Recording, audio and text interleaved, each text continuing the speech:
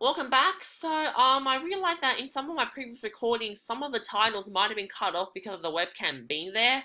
Rest assured that you're not going to be missing too much important stuff from that, and there's a chance my lecture slides will be uploaded this time anyway, so at the end of the day, there's nothing much to worry about. Alright, so for the content, I am not going to use my slides, actually. Instead, I'll now temporarily get rid of my webcam and I'm going to look at what basically would have been your handout this time round if we had done a proper lecture.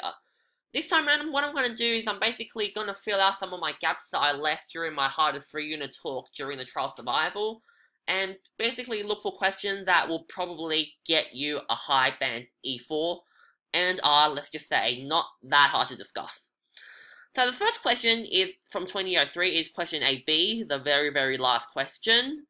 It is bloody long. Some of you might want to just pause the video and digest it all, or maybe even up at the paper itself, but I'm just going to jump straight into it, yeah? So, what I'll do is, so in this question, I'll give you basically what's important, and then also give you the question that they asked during that part. So for this question, they give you a family of integrals, as they call a family for some reason, in this really weird form. I don't know why it's given like that. And they'll say to use integration by parts to deduce something really bizarre. Okay, intimidating, but it's just by parts, so we can just step back, breathe, and do the computation. So, I'm looking at what I'm aiming for, and I realize my powers want to go down, and that's when my intuition is now kicking in, saying that, oh, okay, this is probably what I want to differentiate in my by parts, so I'll probably integrate the cos instead. I've color-coded it for your easiness to read. And I'll do my by parts operation. I'll use the chain rule to differentiate where I need to. And that's my first integration by parts done after this point. And that'll evaluate to 0 because pi squared on 4 minus pi squared on 4 is equal to 0. And just subbing pi on 2 in to get pi squared on 4. Bit rushed, but you should be able to see how that works eventually. And what I'll do is I'll have to now integrate by parts again, and this is probably going to get really bizarre now because I'll have to use the product rule to differentiate it in my by parts. But no worries, I'm just going to persist through it and see how things go. I'm missing an x here, but don't worry, it won't matter too much. I apologize for the mistake. I'll just see what goes on. And as so stand, if I just use some factorial tricks, like this one you've seen here, after a lot of tidying things up, eventually I'll get to what I want to get to. And you might want to just pause the video, literally just step back and actually digest all of it working out really slowly rather than my rushed explanation. But I'm just going to go on. So part 2, I want to remind you that in the question that they said, suppose that pi could be written in the form p and q where p and q were positive integers. So assuming pi is some kind of rational number here, and then I define the integrals again, and they say by writing x squared as this, where appropriate, deduce my reduction formula given in the line below. So okay, so I'm going to look at these two integrals separately. For the first integral, I realize, oh, all I need to do is basically just spit out a q squared, and then pretty much there is an in minus 1 right there in front of me straight away. That is fucking brilliant. The other one, okay, yeah, probably gonna do a lot more work here. And again, my intuition is kicking in. I see, well, okay, my original reduction formula already had pi squared on 4 minus x squared to some power. So I probably don't want to replace this x squared with all of that mess. On the other hand, something like this x squared, I probably do. And I will. And the idea is that once I do this, what I can do is that then I can expand it, and that might be something that's really hard to see.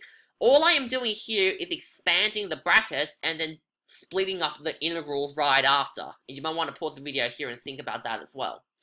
And the idea is that after I do all of that, then I can basically combine, well, that just gets combined into here. Pi squared on 4 will get pulled out into the front of the other side, and I'm left with something that's much more nicer in that I actually have in minus 2 and in minus 1 appearing out when they should be. And last thing I want to mention, pi squared q to the 4 became p squared q squared because of our earlier assumption that pi is equal to p over q. And then if I combine everything together, happy days. Somehow, I ended up with a not too bad reduction formula. Not too bad, yeah. I know it's shit, but it could be worse. Alright. So for part 3, given I0 is equal to 2 and I1 is equal to 4q squared and the reduction formula we had in the previous part, explain briefly why I is an integer. You can get away with just writing 1 or 2 sentences here, but I'll expand on the idea first because this is technically number theory. It's a bit hard.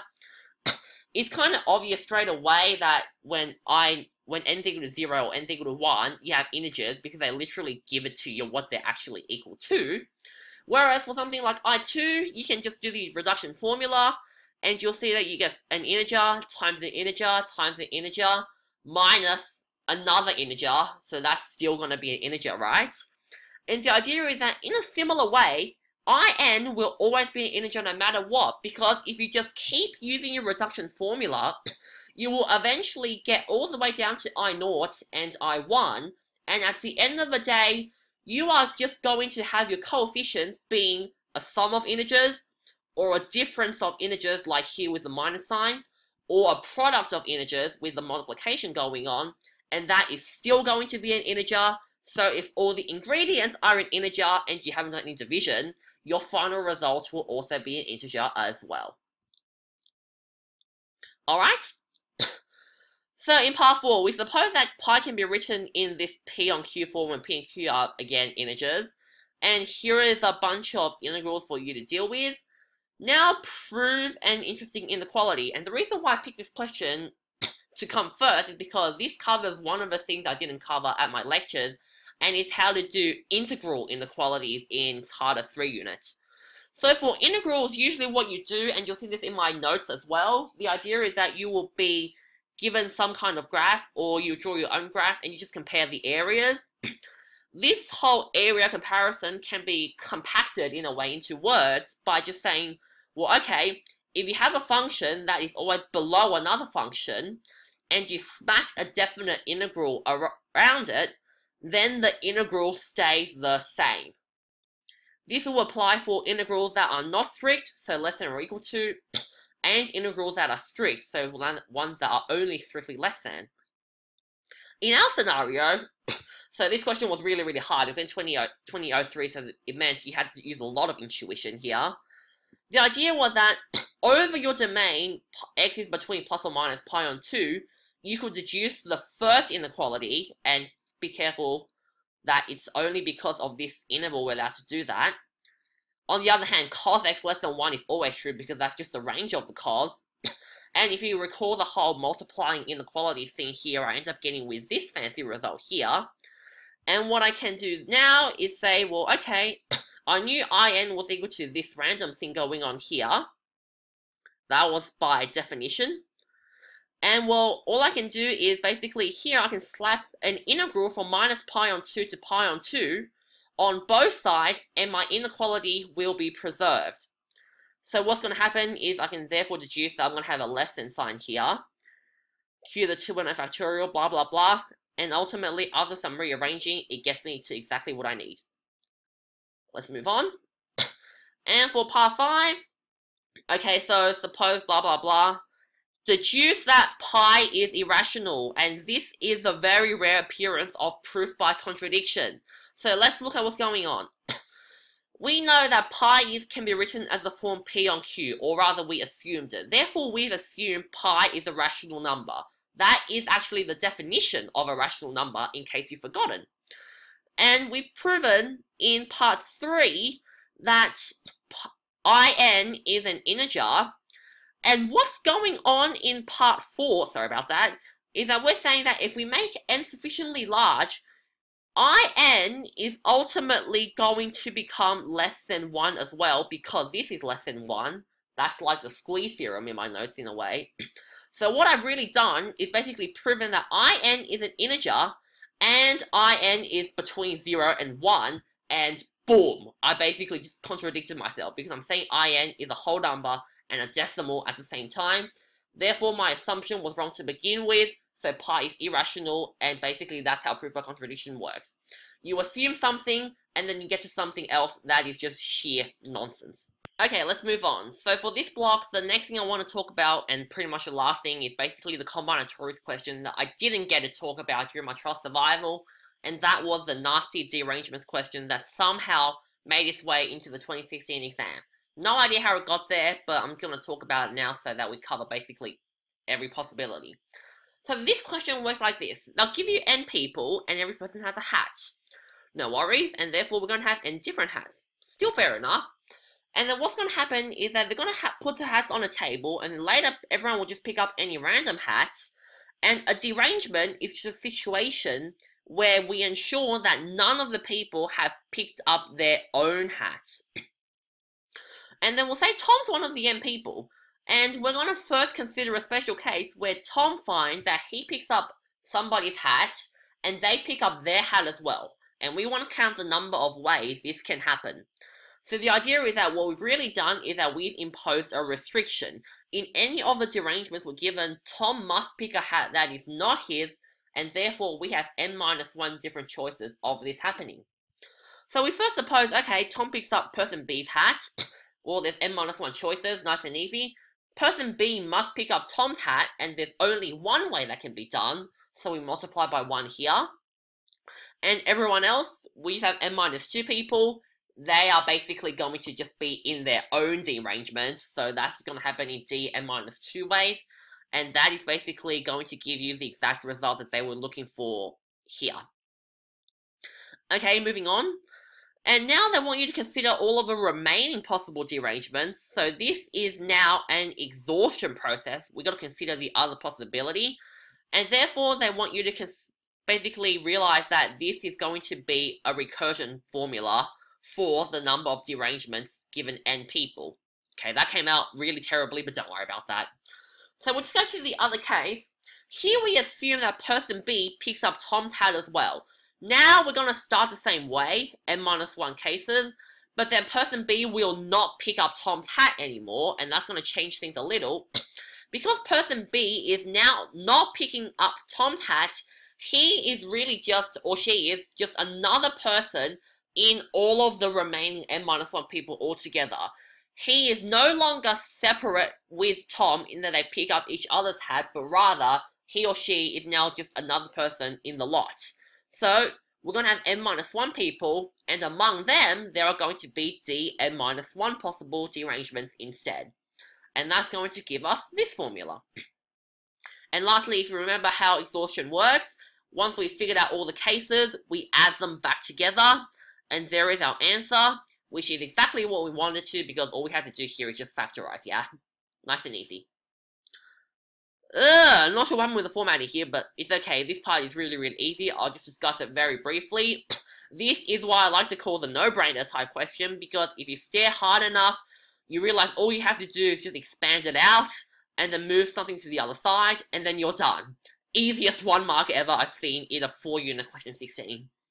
Easiest. And then you move on, so you have your formula here, and what might not be so obvious is that what you've really done is basically generated a recursion formula. What you can do here is now basically apply this formula over and over again, so firstly with n, then with n-1, then with n-2, and then with n-3, n-4, and so on, and eventually you will get all the way down to d2 minus d1. Just be careful with the whole -1 thing, but the idea is that you're just using the formula over and over again. And once you do all of that, you're going to get 1 minus 0, which is equal to 1, and you arrive at -1 to the n-2. But of course, when it comes to -1, you have this fudgy thing of -1 squared is equal to 1, and you're ultimately going to get where you need to be. Everyone hates fudging, but sometimes you just need it. And lastly, 2-mark induction. We'll just roll straight into it. Remember, you don't have to be asked on the 3 common ones in 3-unit anymore. You can be asked on anything. Here, we just chuck n equals 1 straight away, and we get all of that. We get sum up to 1. We evaluate the sum. Blah, blah, blah, blah, blah. Nobody cares. Nice and easy. And then we suppose the statement is true for some integer k, so we assume that we have k's here now. And we want to prove that it's true when n equals k plus 1, as usual. And we're going to start by just using what we had at the beginning. We can always assume that this is true. I'm just going to use that now with n equals k plus 1 instead to get that. And then dk, well, okay, I'm just going to use now my assumption, and I'll get back to here. Still no worries. And then after I use my assumption, I'm going to use my factorial trick on this one to get the k plus 1 factorial out in front. It might help to write out what you're trying to prove. Here I didn't. I'm just going to assume that you know what we're trying to prove. And the idea is that that gets the k plus 1 factorial that we need. And then, well, okay, I'm just going to cheat here. I'm just going to fudge this factor in. And the last bit might not be so obvious anymore. You might want to pause the video. The idea is that this is an E4 question because the last step actually required you to put this term back into the sum as well. You'll notice how I went from k up to k plus 1 here. But then once you're there, you're basically done and your induction's complete. So basically, moral of the story, do induction the same old way. Nothing different, just more variety. And that's it for this content block, so I'll see you again in the next one.